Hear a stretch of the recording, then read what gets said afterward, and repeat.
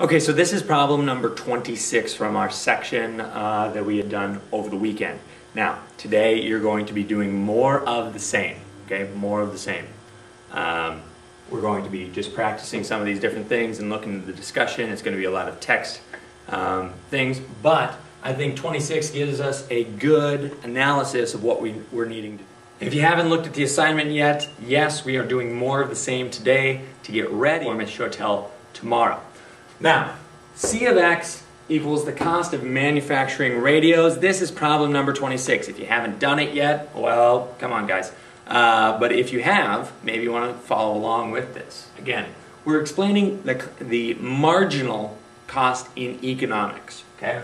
So if C of X, they say let C of X be the cost of manufacturing in dollars a set number X of radios. Okay? They also tell us that C of 2,000 equals 50,000, meaning that the cost to produce 2,000 radios is $50,000. Now, they also tell us that C prime of 2,000, okay, is equal to 10, or the slope of the tangent line, our derivative here, is 10, which also means that 10 is equal to our marginal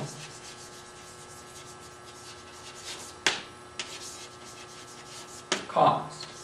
And this is roughly the cost to add one more, or to take one away from where we're producing 2,000. If we were to add one or subtract one, if we wanted to produce 2,001, it would roughly be $10 more, or if we wanted to produce one less, it would be roughly $10 less. And it's going to be that over the very small interval. Okay, in 2,000, it's looking like, you know, something small, probably within 10 units, okay? About 0.5%. Now, what the question is asking us is for us to estimate the cost, what the C of 1998, or what the approximate cost of producing 1,998 radios would be. Now, this again comes from our formula F prime of A times H, H being the directed distance, the distance away from the A value. In our case, it's 2,000.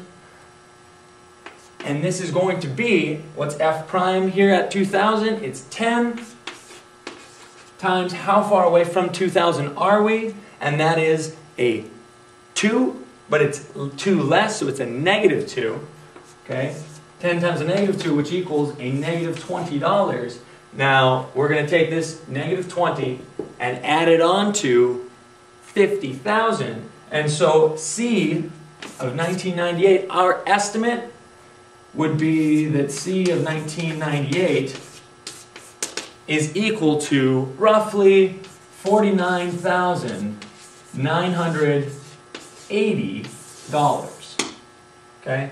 Check the assignment set. Feel free to leave a comment. In fact, psych, you need to leave a comment today so that I know what to tell Ms. Chotel about where to take you tomorrow. Again, I hope you're having a good time in school. The library is a fantastic place to be. Lots of learning and other things happening with the library. Okay? So enjoy the day, get the problem set done, and post so that I can see where you're having trouble and so that I can respond to you. Okay? Have a great day, guys.